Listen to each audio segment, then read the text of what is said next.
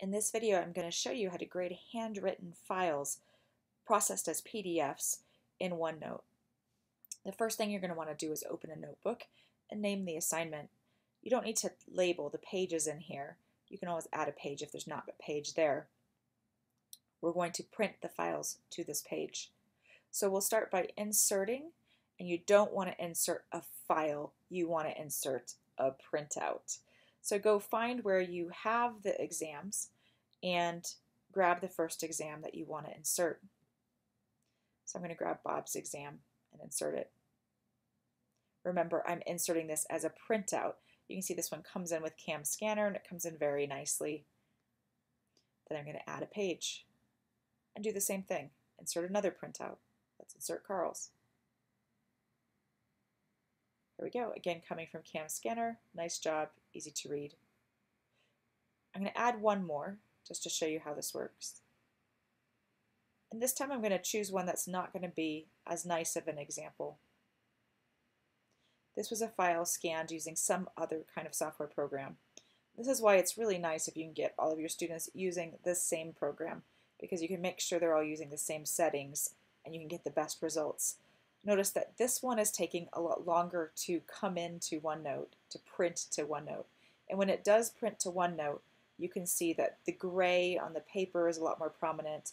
The file size is a lot different. In fact, I'll have to collapse this and scan back and forth across the page to actually grade this paper.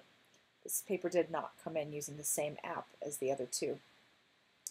When it's time to grade, I typically will go through and grade a couple questions at a time.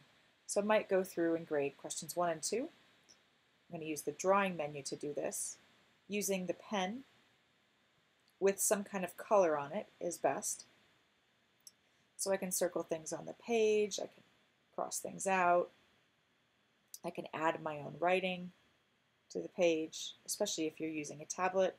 If you need to use text commenting, there's just one little trick. Turn on the text mode, and then make sure to double click in the margin, and that's where you can start adding text. Once you've added the text, you can move it to wherever you'd like on the page.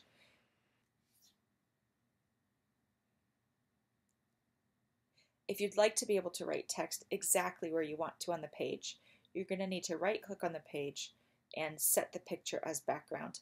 As soon as you do that, then you can place the cursor for the text box anywhere you'd like and start writing.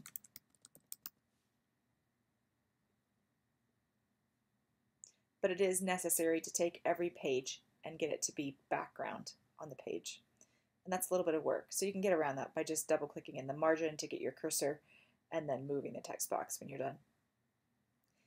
So I'd go through and grade problems 1 and 2 on Bob's paper, and then go through and grade problems 1 and 2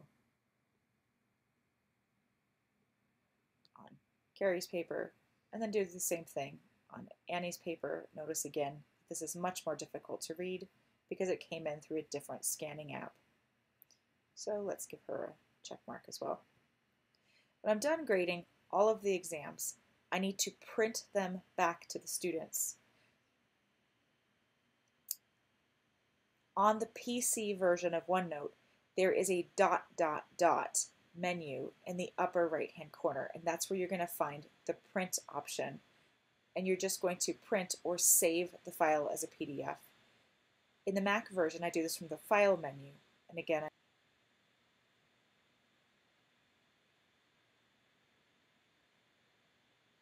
let me show you what this looks like.